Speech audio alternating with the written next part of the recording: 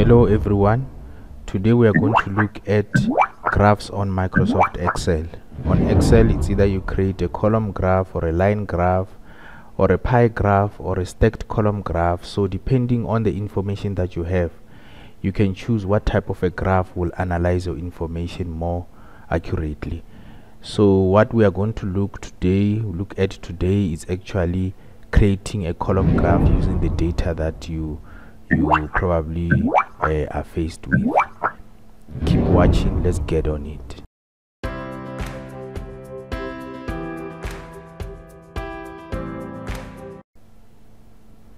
Okay, so what you see now here on the screen, it's a table or information that has been created using Microsoft Excel, and what you can do now is to analyze the information using the graph that you think that will be good for you. So in case if you are instructed to create a specific type of a graph, you must look at what the question actually, or the instruction given to you, what type of graph should be displayed and in what way or what format.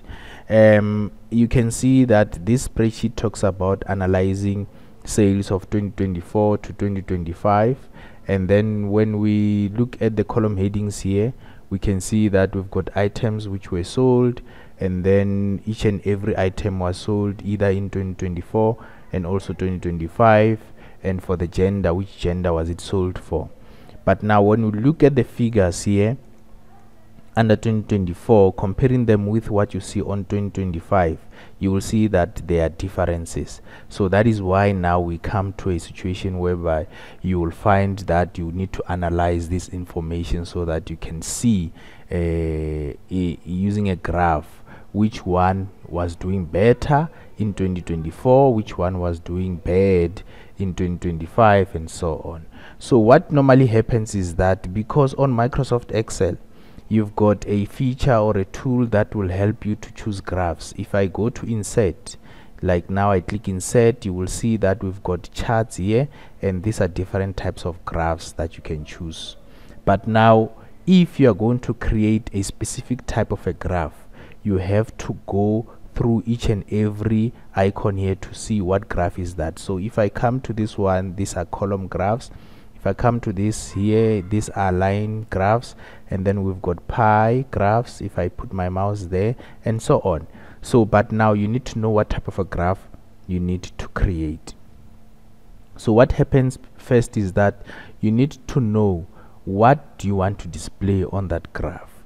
So obviously on my graph I want to analyze the sales of 2024 and 2025.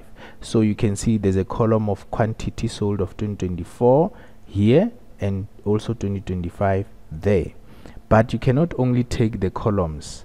We need to know what are these figures for. So these figures are for these items. So this item, which is column number 1, should also be part of the graph so that our graph will make sense. Because if we take only these figures and also these figures and put them on the graph, our graph will not actually interpret the numbers. So we need something, a column that will actually give information as to what are these numbers for. All right. So what you do firstly is to check what are we analyzing. We are analyzing the items. So I will take the items by highlighting them like this. So all these items, meaning that they are going to be part of the graph. So what happens is that everything that you want it to be on the graph, you highlight or select, like I'm doing now. You see this one is highlighted, is the first one on the graph. The second one that should also be on the graph is the 2024 sales. Now obviously I need this to be part of the items as well, so I will have to highlight both of them. So remember, if you highlight now the first one, you need to also highlight the second one. So I will highlight both of them like this, which is items as the first one on the graph, quantity sold 2024, which is going to be my second information on the graph. Now we are not done, because we need also the 2025 sales, which is here. So if I take this one and put it on the graph, I will have to highlight it as well. but because they are not next to the first highlighted columns, if I go and highlight this one, the first two highlightings are going away.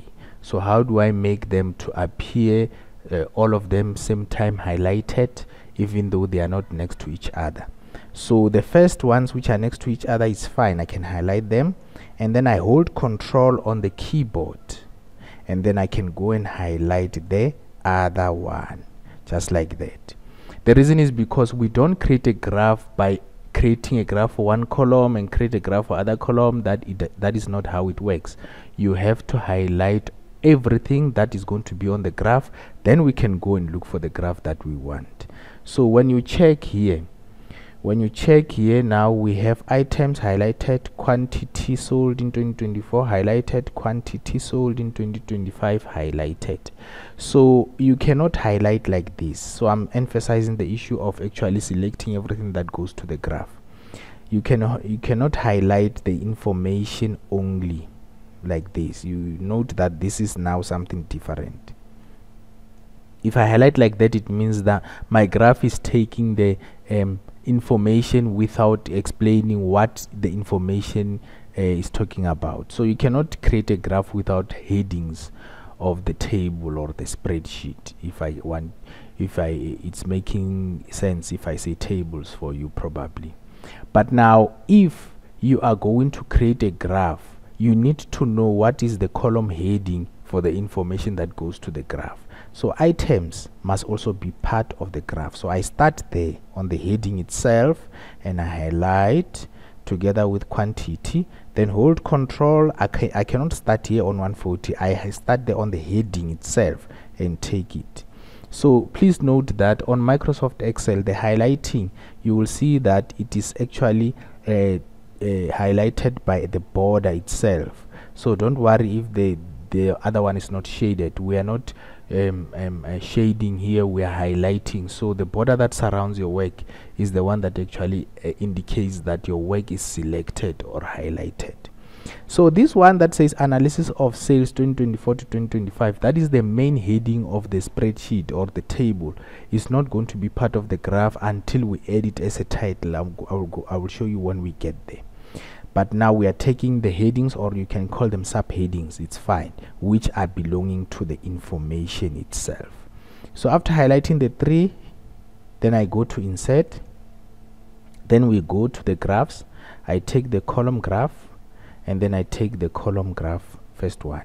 So now you can see that there's a chart that we see here on my screen, and then I'm going to work on this chart to make it look nice so that it can interpret the information accordingly. So I'm going to click on this graph here and go to move chart, and click in design first and go to move chart, and then make it appear alone on new sheet and click OK. So now I have the graph appearing alone so that I can modify it and everyone can be seeing it that is clearly. Okay, so now the chart title here, I click there, then now the heading, I want to make it to have sense. Then I will say analysis of sales 2024 to 2025, and then you can see that my graph talks about everything that was on the spreadsheet or the table: perfumes, bags, lotions, cosmetics, shoes, t-shirts and dresses.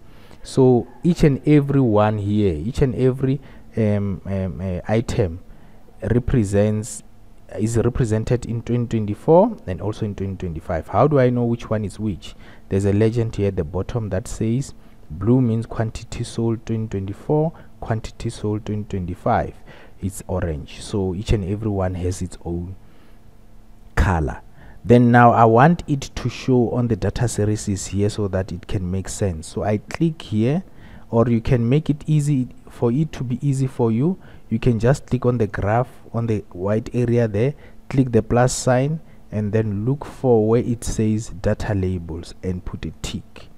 Then you will see now it will show all the figures which were coming from the table on top of my graph like that, showing that which one was better, which one was not good. Because these two, you can see dresses, they look almost equal until you see the numbers on top of them that they are not actually equal. So 2024 was actually lower, 2025 dresses were selling higher, And here t-shirts in 2025 were selling low, and then 2024 they were doing better. So which item is actually doing the best here? According to our analysis, dresses are selling, t-shirts are selling more faster, and then perfumes are the second ones which are actually coming, and then we have got dresses as the third one. So that is how you can analyze quickly. The graph will show you exactly which one is the best, and so on. So I hope you have learned how to create graphs, and this is how you can analyze using a column graph, but there are other graphs as well that we are still going to learn about. And I hope that you have learned on how to highlight so that your graph can appear accurately. Thank you for watching. Enjoy.